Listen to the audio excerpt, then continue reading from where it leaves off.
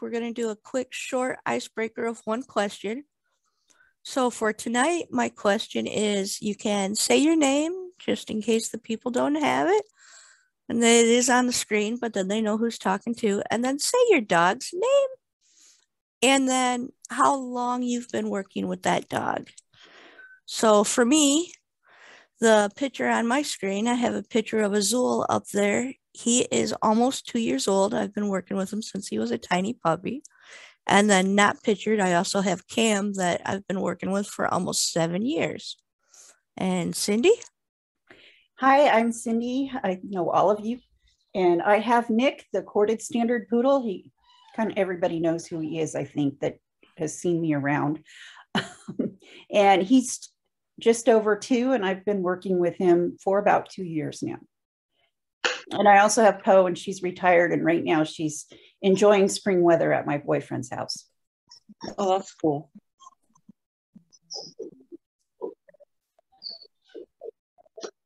All right. And so Sarah then, says thanks. Yeah, I was trying to watch things too. So, yep. So our kind of rule of thumb with the muting on this is going to be as long as it's just a few of us and we're not talking over each other. There's no need for everyone to be muted. I want everyone to be able to share their voice. You can mute if you're more comfortable with that. Or if the group grows to be too big where it's too hard to manage, I will mute everyone and then unmute when somebody is given permission to talk. Because we still want everybody to talk. We just don't want to be overwhelmed. So I'm going to quickly introduce Ashlyn. And everybody knows her. Hi, Ashlyn. She has a service dog, Lily. And how old is Lily? She's 8. 8. She's going to be 8. All right. I knew she was around that, but couldn't remember. And so then let's just go in order of check-in. Otherwise, we'll go to Ray. Rhea? Rhea. I'm Rhea. Yeah, sorry, I always say your name wrong. Okay. Everybody gets it wrong. And I have Guinness. He's going to be 4 next month. And he's had some challenges. I've been working with him for 2 years. He's still in training, which is fine. Dogs take different amounts of time. But he's working on scent work right now and alerting because my needs have changed over the years. All right. And Sarah, I know Cindy already kind of introduced you, but go ahead. Yeah, I'm Sarah. I have a spaniel named George. He's 3, and I bought him when he was a year old. So I've had him for 2 years now. All right. So tonight's topic is, do words matter? And of course, we can throw out the first set of words that's commonly talked about in force-free training, which is the word of giving a dog a command versus giving a dog a cue. I'm pretty sure most of us would be in agreement that we use the word cue in that aspect. Instead of command, I want to give my dog suggestions, not orders. But that's me. Anybody else want to chime in on those 2 words? I forget sometimes, but cue is much better. It puts you in a different mindset, in my opinion. Right. And that's kind of the whole meaning of, if words matter, why do they matter? Well, so go with ahead. With the word cue, you're asking for a conditioned response. With the word command, you're giving an order for something, and with the implication that if you don't do what I tell you to do, not ask what I tell you to do, you will get positive punishment. Mm-hmm. And I think there's a huge, it's a huge, it's semantics generally when you're just talking to dog people. You can tell what kind of trainer you're talking to, but really when it gets down to what you're doing, I think it is important, because I think our positive trainers really don't want to give their dogs commands. We want highly reinforced cues that we expect we tell you to do that, you do it. But that doesn't mean we're going to go, you don't come when I call you, I'm going to, give you a big zap. Right. But I think I think it's a good indicator when you're talking to people what their perspective is, where they're at on their training journey. Mm-hmm. Very good point. Although, like Rhea said, a lot of us are, brain fog issues, whatever, cognitive things. Sometimes we forget and use the wrong word. I've tried really hard to make Q my word, so it's pretty good for me. But then I also then have to practice not letting my hackles get up when I hear somebody that's maybe not so experienced use the word command, because they just aren't used to practicing the word Q. Well, a lot of them learned it from a previous trainer too. So they're just learning to change their words. Right. So true. And if you're like me, you took your first dog training course in the 1970s.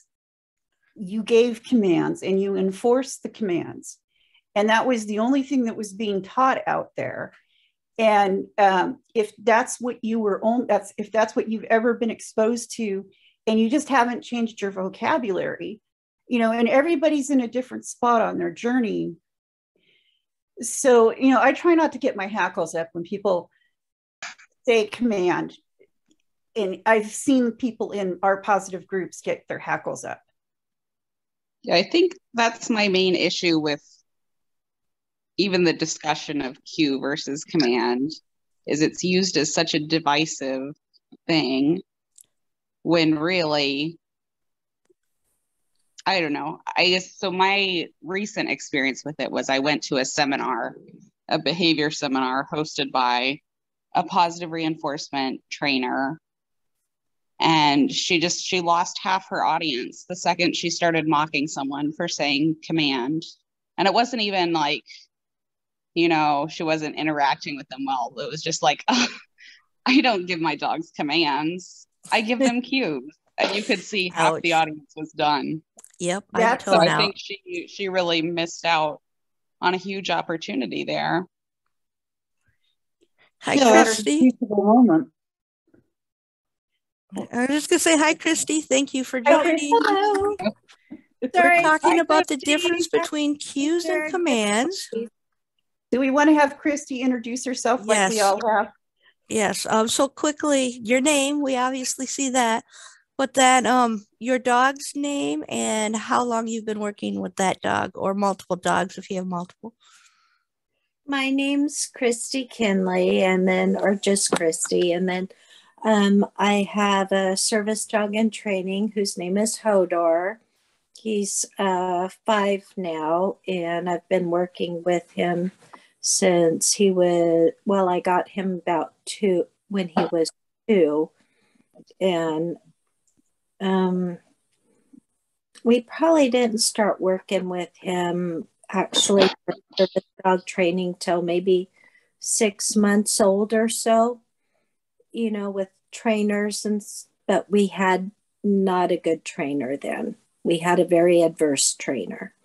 And so it didn't go well. Then we found later positive and stuff. So, and then I also have another dog who I've had, I think she's 10 or 11 now. I adopted her in 2013 when she was about 2 or 3. And then, and she's wonderful. But she's not as easy to train as Hodor is. But Hodor has backtracked because I've not honestly trained good in the past couple years or so, very off and on. So he's regressed, or not, he's backtracked. That's actually very common. Yeah. With COVID and everything, a lot of people are set back. Can I ask a question on that? Mm-hmm. Is it just me, or is a lot of this because some of us have not been able to get out as much because of the situation? Mm-hmm. in the world right now. Yeah. That's A pretty lot, common. a lot of it for me is we didn't do public access. I think last year we did twice. We went to Home Depot once and a doctor's office once. And then we did do his Rally Obedience advanced classes, with the trainer. But as far as like going out in public, we didn't do. And then, but also my home training, I just wasn't doing like I normally did all the time, and which is unusual for me because I've always done it all the time. But I went into some depression, really bad depression, and was having some mental issues and then health issues and real bad health issues. And then I just kind of I think I don't want to cut you off, but I think with COVID, that put a lot of us in just a whirlspin of what to do.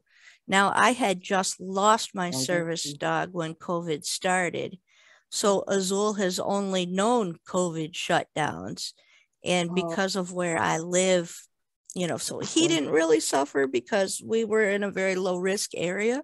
And I still felt safe doing some very protective public access when he was younger, but he's known nothing else but social distancing. So, but I think that has set back a lot of people because even if you didn't strictly social distance yourself and stay in for a while, a lot of us also got sick, which then, caused more complications, and it just spiraled, and nobody is back to a new normal yet. And most of us are service dog handlers here, and it's very easy. It's very easy to have your dog. If you have a health issue come up, it's generally going to set you back more than it would somebody who doesn't have any kind of disability, and so it sets your service dog back more.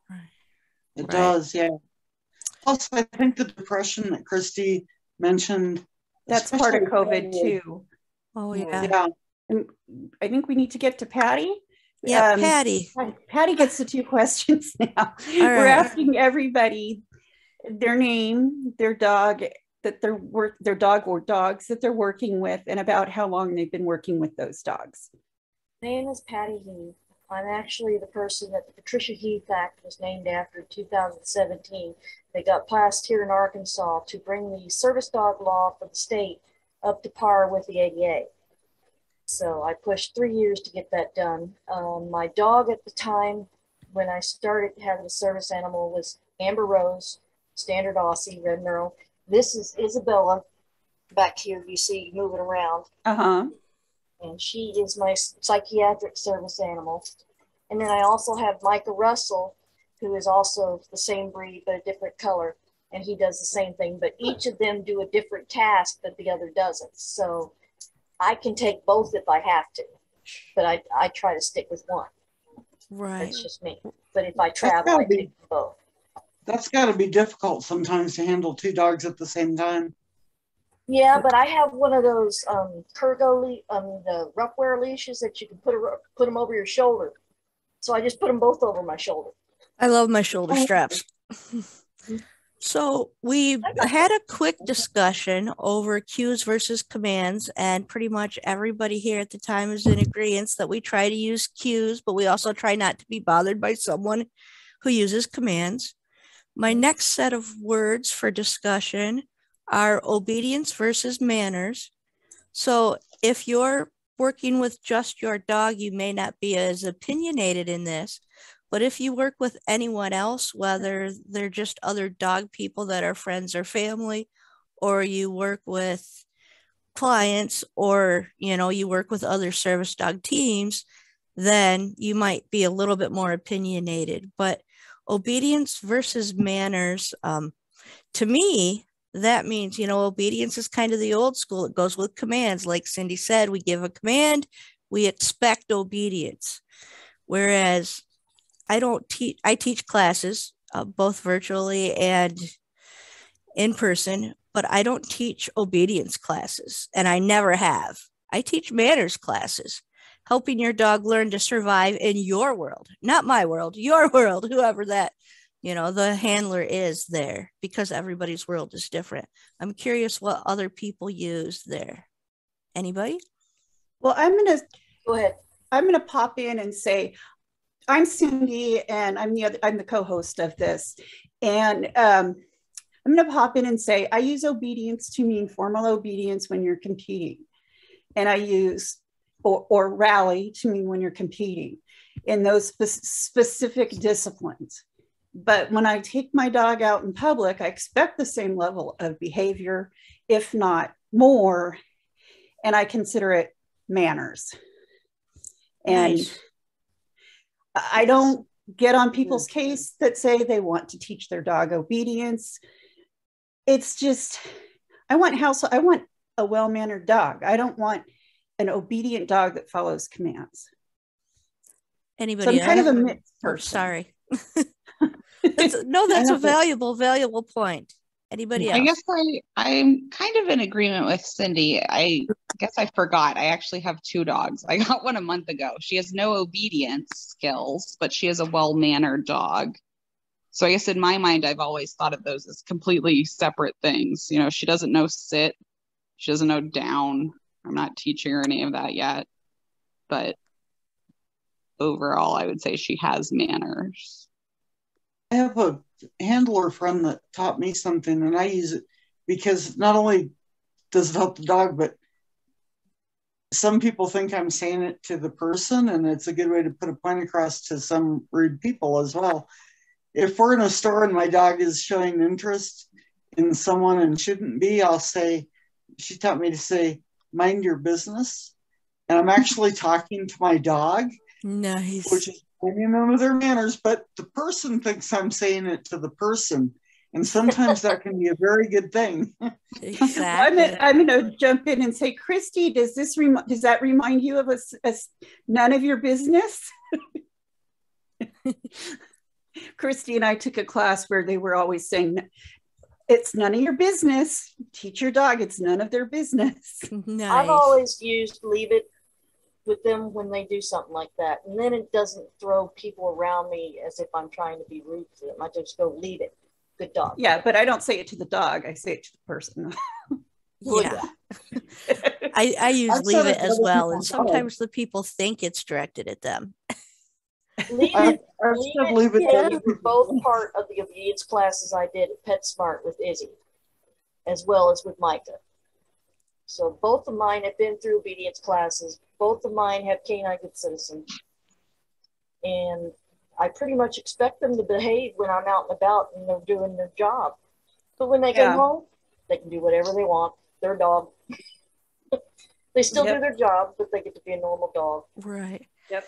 That brings us to another set of words that I didn't write down in my list that I wanted to go over, but leave it versus it's your choice. I mean, leave it is more of a command, although it's a cue for me that tells my dog, if you leave it, something better will come your way, and it doesn't follow punishment like we talked about earlier with commands.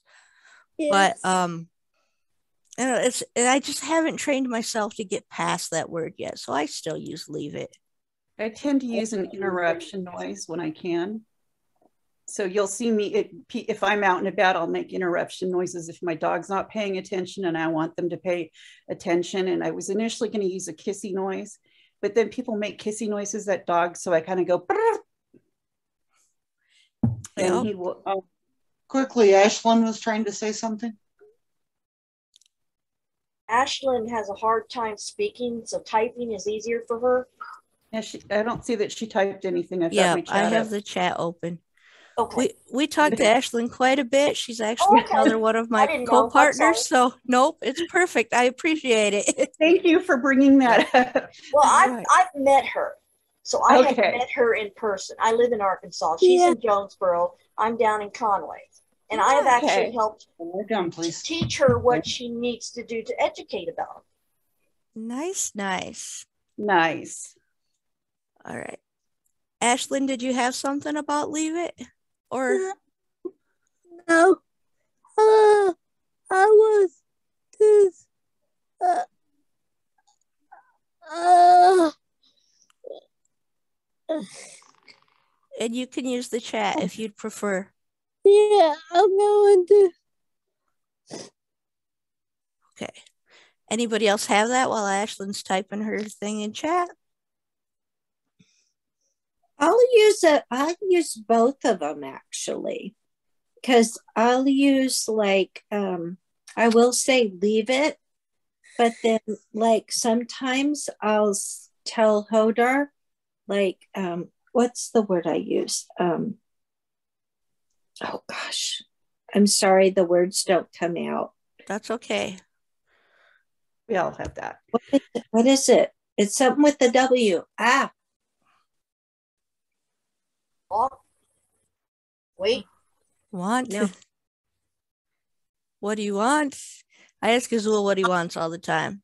I also tell him pick one is a common thing. If there's two choices available, say a ball and a tug rope, I'll tell him to pick one. Oh, Ashlyn was just agreeing with me. So. Okay. I always, my Izzy does this. Micah doesn't. He just doesn't want to take anything, period. But if Izzy sees somebody she likes at the clinic, because I volunteer at a spay neuter clinic, if she sees one of the employees she likes, she'll stop, then look at me like, is it okay if I go get some attention? And I'm like, go ahead. And then she just gets your attention. But she looks at me like, is it okay? Right. That's and always she's nice. praised for that. Yes. I've always used positive reinforcement. Yep. I think this thing too for therapy dog at the clinic that I go to, where all my doctors are. He just goes up to all of them, and if they're in a bad day, they love on him. But he comes right back to me, so I don't worry too much about it. He just thinks they need him. They think they need him too, so it works out. Right. I let people pet Azul all the time as well. Our next set of words. Oh, unless you have something on that, go ahead. No, I think I remember. I think I says, what are you supposed to do, or what do you got to do, something like that. And then because he's supposed to lay down when I eat, not sit or stand. Or I said, what you're supposed to be doing, or what do you got to do, something like that. It's something like it's not quote me. My brain's not thinking. Yep. Nope. We all have brain fog issues, or at least everybody here that I know of. So I even have brain farts, and I'm 50 years old. Right. Yep. I just want to add one comment about the leave it. One thing I have seen, are you guys hearing me? Yep. Mm-hmm. Yeah. Okay. One thing I have seen at a local group that I go to for training, that I train with, is, and this is kind of a group that's on a spectrum from balance to R positive, but leaning way towards R positive. And a lot of people bark the leave it, like leave it, like really kind of an angry tone. And that's one of the reasons I don't want to train that particular word with my dog, because I don't want him to have to listen. I don't want to bark commands, because they hear so well. Right. Mm-hmm. That makes sense, actually. You can use almost any word. They don't care about the word itself. They care about what you're teaching with it. Exactly. Yeah. And a lot of times they'll read your body motion too. I've noticed with mine. Right. Mm-hmm. But I'll use this too, like. Yeah. I don't know what I made it up. Like this is the letter L, and I'll go like that for I don't know what the language is for leave it, so I'll go like that. Your dog's learned it. That's all that counts. Yep. I know some people that will use the hand signals that they I've learned with obedience class more than they will the commands with their mouth, because the dog focuses on you and know what that means. Same thing as I've watched a lot of the officers here. They'll use German words. They'll say it in German. with the dogs. That's so that people can't distract them with the English words. Exactly. Right. That's exactly what Major Clay Smith explained to me. Mm-hmm. And he was with the canine unit here for like 25 plus years. And he's not a service dog trainer, but he does obedience and CGC. Oh, yeah. Right. Yeah. My daughter used to complain when she was learning ASL, because I had taken it before she did, and she said, "It's not fair that you can yell at me from across the room and nobody else knows it." And because with ASL, it's all about emphasis. So I would do this for sit down if she was being naughty, and then if she's really being naughty, then it was, and it's all about how you do it. It's the same sign. It's just how you do it, and you can do the same thing with dogs. You know. Right. What's the next step, Penny? All right. Our next word, and this is going to depend on if you're actually a trainer or if you go to a trainer. Well, and that is actually one of our words. Using the word trainer versus the word coach versus team leader. So if you see clients, what do you refer to yourself as? Or if you go to a dog expert, I don't want to use one of those words, but a dog expert for help, do you search for one that is labeled as a trainer, or do you search for one that's labeled as a coach or team leader or something else, avoiding the word trainer? I call myself an owner trainer. And when I go to a trainer, I basically focus on one that can help me with what I need the help for. I don't go by titles or anything. I ask questions. If you can help me with this, this, or this, I'm stuck on this. I've gotten them to do this, this, this, and so forth. I just need some help with, a certain task. I don't ever go by titles. I go by the experience they have, what they know, and other stuff of that sort. I don't go by a title. Nice. Anybody else? I'm struggling with some issues that locally I wasn't necessarily getting the help I needed. And luckily I'm friends with someone in another service dog group that turned me on to Penny and Cindy. So I don't care what your title is if you can help me with my issues that I'm having. The title doesn't mean as much as your knowledge does. Exactly.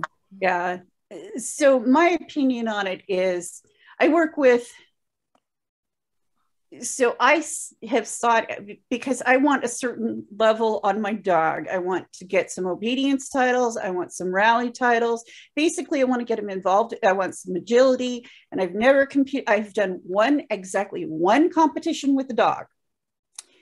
But I'm competitive. I've done other competitive things.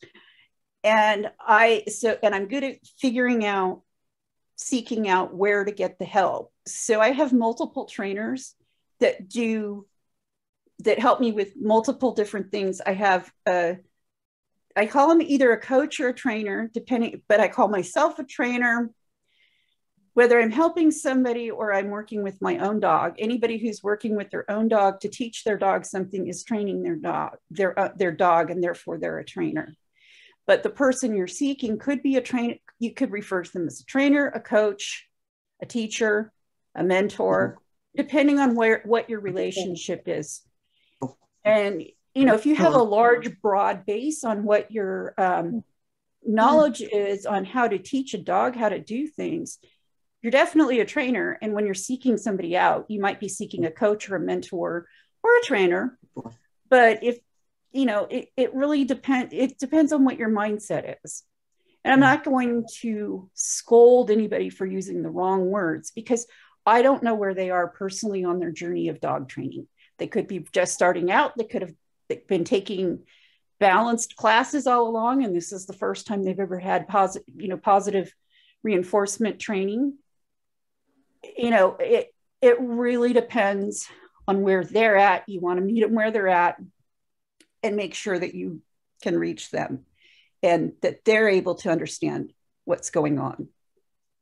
So it's not the old fashioned, you go to class and you get barked at by the trainer type thing.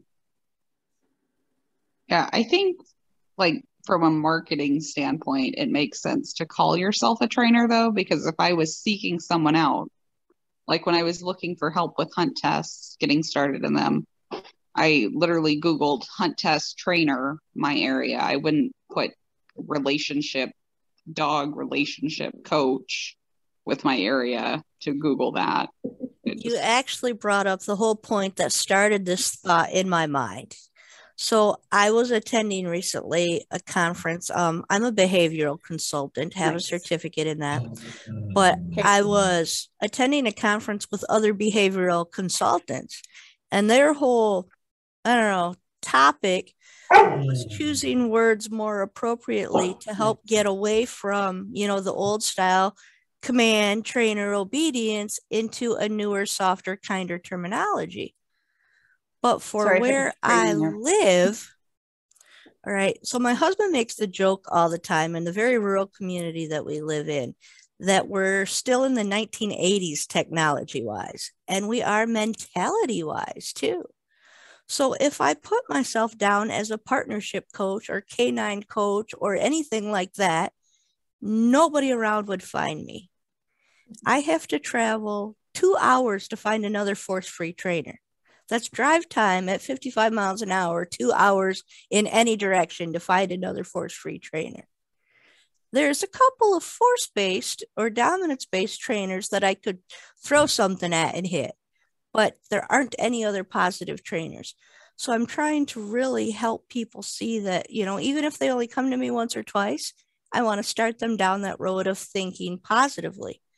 But if I labeled myself as one of those other names, which I think of myself more as a coach or a team mentor or something to that effect, but I can't use that terminology on my website and on my Facebook page, or nobody's going to find me. You could put it underneath the word trainer so that they start thinking that direction. I could, but I already have behavioral consultant underneath that word too, to show that I'm more than just the standard. And to be honest, I think that would help because I have had so many, and I mean so many, contact me about an animal, animal behaviorist here in Arkansas where I live. And there's only maybe 2 or 3 that I know of so far. So that I always try to keep a list of trainers where they're at in the state and so forth and point others to them. Yep. I actually live in the Upper Peninsula of Michigan and in the whole UP. So that's 2 hours tall and 8 hours wide drive time. I know where that is. I have a friend whose mother lives in Stevenson.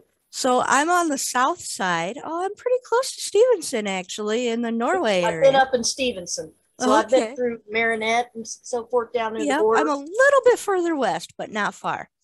Okay. But the other behaviorist that lives in the UP is in Marquette, one of the biggest towns in the UP, and they're on the far north. So if you go east or west, you don't have access to a behaviorist. We're both kind of right in the dead center of the UP, but one on the south, one on the north. But yeah, so I mean, she's 2 hours away from me, but easily 4 hours away from other people in the UP. So, and where I live, I'm in California, and I'm pretty much in the middle of the state. I'm in the Fresno area. Fresno is not a small town. It's close to like 500,000 people at least plus, and the surrounding area is bigger. There's not that many force-free trainers, except the agility people. And even then, I'm questionable about a couple of them. And I've looked just to see what the manners type trainers, that you take your pet to, the pet training people have. And most of them are not force-free or are positive trainers. Other than unless you go to PetSmart or Petco. And I know the PetSmarts in my actual town, Clovis, the trainers are both really good. So, it depends on, I don't think if you market as something other than a trainer, I think that people aren't going to find you if they're looking, especially if they're looking for pet stuff or if you're going into like Sarah, the hunts test skills, Right. or agility.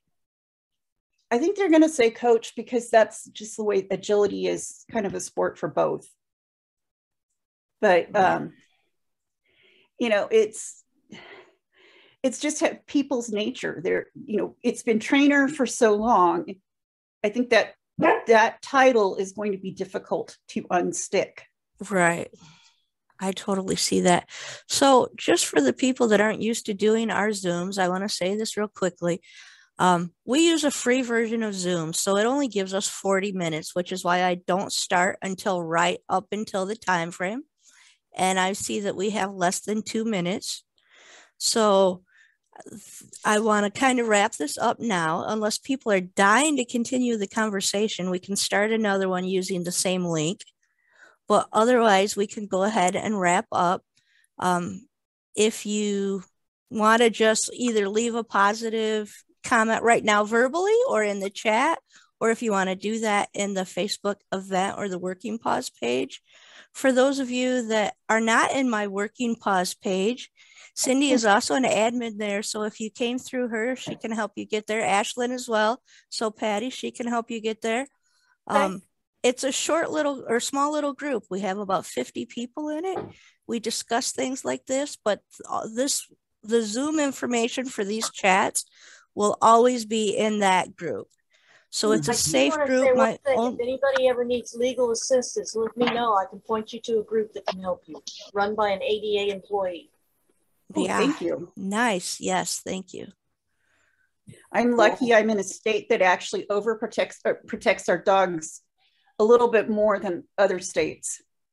And so is Christy. Yeah, I don't have that. Michigan has some of the worst service dog laws there is, but I don't have access issues in my rural environment. So, while I am working with legislature to change the laws, it doesn't really impact me all that much. We have less than a minute. It's going to cut off. Laws, but they don't enforce them in the small towns. I know that. Right. We have guide dogs and CCI in this state, so we're set. I do want to thank everybody for coming. I think it was a great topic. Yes. We will post the topic for next week in the Working Paws group, and I hope you guys all come back.